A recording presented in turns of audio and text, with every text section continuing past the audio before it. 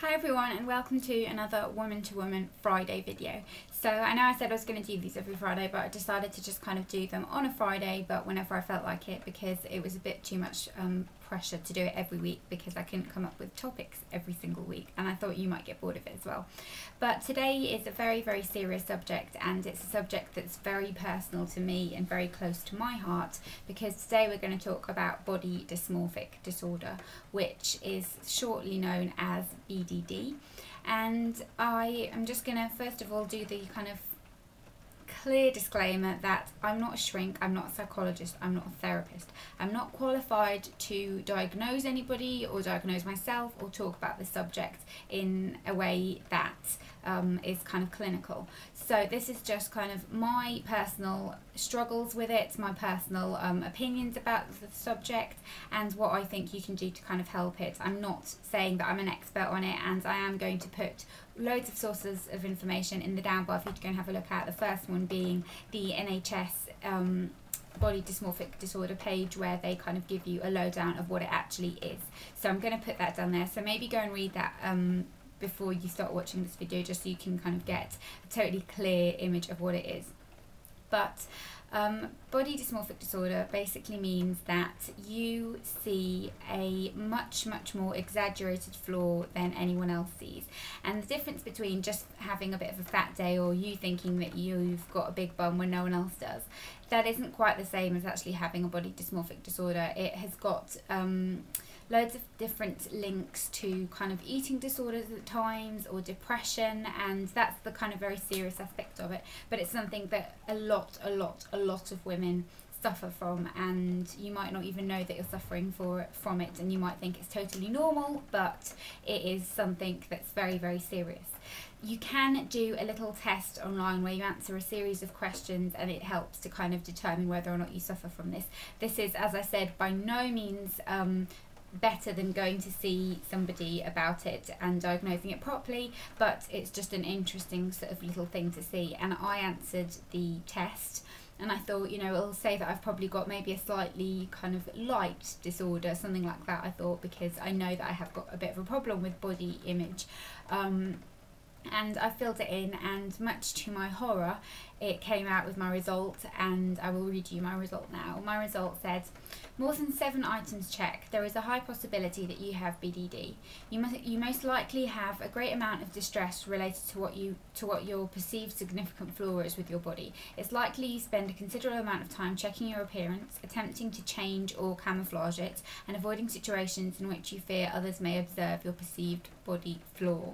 And that is so accurate for me. I definitely think that everyone else can see whatever flaw it is. Generally with me, it's my size and my weight, and I think that everyone can see it. I think that everybody's thinking about it, and I think that I definitely have a little bit more of a problem than your average person. I don't know anybody in my personal life who struggles with it as much as I do, by any stretch of the imagination. I definitely think that kind of I'm quite an extreme case in my personal life, and it's something that I've always dealt with. I've always struggled with. I've never really thought of it as that much of a problem, but I've always kind of been aware of the fact that I struggle with it more so than others, because I just think that I've dealt with it for such a long time that I've kind of trained my brain to just automatically think it.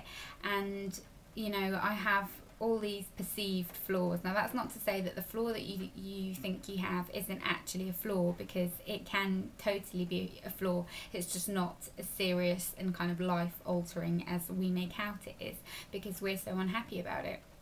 And I'm going to put that test down below so you can go and do it yourself and see how you feel about it. But you know, you don't have to panic and sort of think, oh my god, I've got BDD. It just means that you're very much more aware of it than the average person. And I think that you tend to just get on with life and don't dwell on it too much until you actually realise that there is something really not quite right here, and that you really do have a major problem that isn't the same. If it's affecting your life, it's affecting your relationship, if it affects where you go and how you feel, then it's a very serious thing. And I've got an example where a couple of nights ago, a couple of friends came round unannounced, and I didn't know anyone was coming, so I just had a t-shirt and some kind of jogging bottoms on, and no makeup on. I did have makeup on, but I'd taken it off because it was already evening and I was going to go and have a shower, and they turned up and I was absolutely mortified. I didn't want them to see me looking like that. I didn't want them to see me looking anything but my best.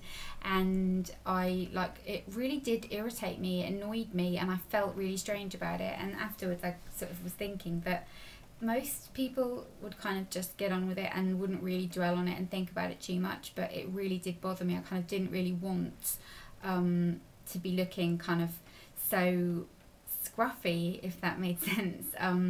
Not that there's anything wrong with that, it's just I didn't feel comfortable with it. And I definitely still, will compare myself to other women who are really tiny and really slim and kind of effortlessly slim, and I definitely think that my body problems are in my head. I know that they are, and everyone says it, and I know that they are, but it doesn't stop them from being in my head sometimes as well. And like in my head I'm still a little bit chubby, whereas probably most people would sort of say, what is wrong with you, you're perfectly slim, but in my mind I'm still a little bit chubby. And it's not something that controls my life completely now. I used to be much worse, but it is still something that bothers me, and that I find it hard to just kind of let it go and to not think about it too much. And I think a lot of us know people who suffer from this, and it's when you have something that you think is a real serious issue and no one else really sees it. And we all have those things, you might think that your skin is really horrific when no one else really notices it, and you might have a real insecurity and a real complex about it. But a lot of the time it definitely is something that we create ourselves, and we kind of intensify ourselves, and we decide that it's something that's really terrible, and you think everyone looks at it. And one of the questions was, are you constantly trying to change it? And with me, the answer was definitely yes. I'm always, trying to lose a bit of weight. I'm always trying to work out. I'm always trying to kind of better myself. And whereas there's nothing wrong with bettering yourself, I think sometimes you need to kind of think of the reasons why you want to do it. And that's kind of the main issue here. And I know if you've got a friend, for example, who suffers from this, it can be super frustrating because you don't see what their problem is, and it's something that upsets them so tremendously, and you can't understand what's wrong with them. And it can be really frustrating for you as well, because you just don't know how to help them because you don't understand it. And you have to realise that sometimes it's not really something that they can control. It's not really something that they have it's not really something that they have control over and have the knowledge to be able to stop doing it, because you don't really realise how much of a problem it actually is. And I can definitely say about myself that I have it, and I kind of have always known that I had it. And a couple of people had kind of pointed it out to me over the years, and I kind of said it wasn't that serious. But after reading a lot about it and doing a lot of research for this video, and reading a lot of the symptoms and the behaviour patterns, I definitely do think that I probably do.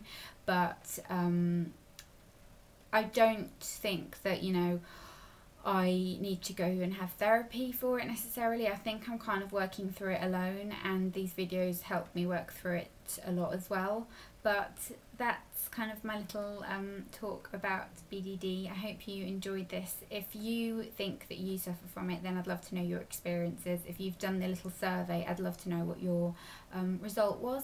And if you've got any other recommendations or questions or anything about these types of topics, then don't hesitate to put them in the comments below, and I'll do my best to get back to everybody. And I hope you all have a fantastic weekend, and I'll see you soon.